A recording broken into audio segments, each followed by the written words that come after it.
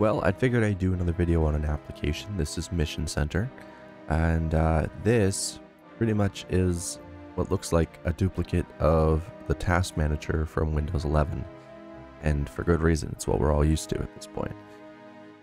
I like it because it organizes everything, and honestly, it just gives you a better view and layout than the normal ones you would get with, you know, well, this. What the hell is this? Like, I'm going to be completely honest, when I went to Linux, I just was like, this isn't it. This is not good enough. And now that we finally have something that is good enough, I'm pretty damn happy. The only thing cool about this is the lines. When you really do something crazy, it makes some cool art. But where's the graphics card? Here's your disk, but which disk is doing the writing? This is just the main one. And then this is just your internet, and like, it doesn't show very much. And then you got your file system. Yeah, look at that. It doesn't show every drive, it just shows the ones that are mounted, so it's annoying. But this shows you your main NVMe, my secondary NVMe, my third NVMe, all of my hard drives. Even when they're not connected, there they are. Like, even when they're not mounted. So yeah, this one sort of wins. And it gives you a good readout and layout on what your internet's doing. Mine's doing nothing at the moment, it's just sitting.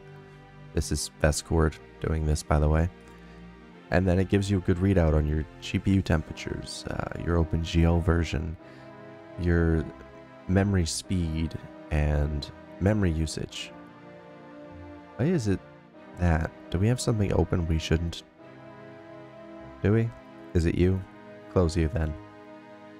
No, I don't know what's doing that. It's probably because we're recording that it's doing this. But it does show you everything, and it gives you the same options that Windows does. So it's, you know, it works.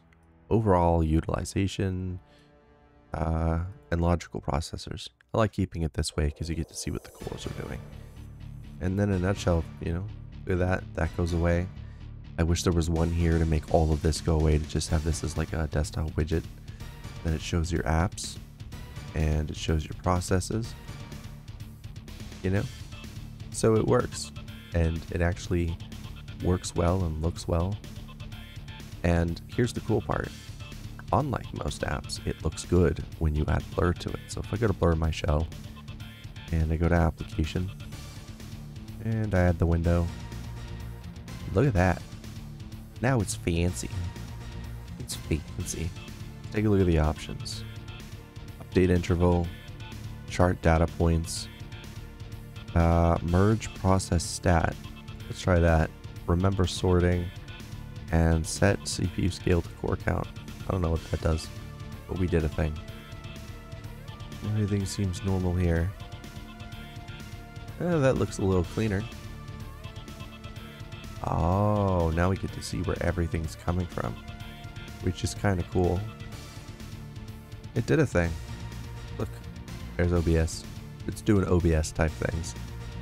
Anyway, the whole reason I'm bringing this up is because it's working. It works, and you can find it simply by typing Mission Center. I said Mission Control, didn't I? It should be called Mission Control, but this is Mission Center. Hope you guys enjoyed this video. It's just one of those quick little really cool apps, and it's on FlatHub, so all you really need to do is either go in here and do that, or you can go to terminal and type flatpak install. Well, I don't know if it worked like this, because I don't really know the name.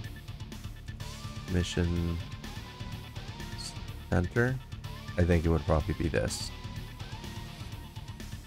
Yep, it's right there, Mission Center. So capital M and capital C. Anyway, if you enjoy these type of videos, hit the like button. Don't forget to subscribe to stay for more content on Linux. And I'll see you guys next time. This is Gnome, by the way, and we're on Fedora 40. And you can find a video on how to make your Gnome look like my Gnome on my channel by searching Gnome 46 in my channel. Or take a look at my Linux guides playlist. Bye.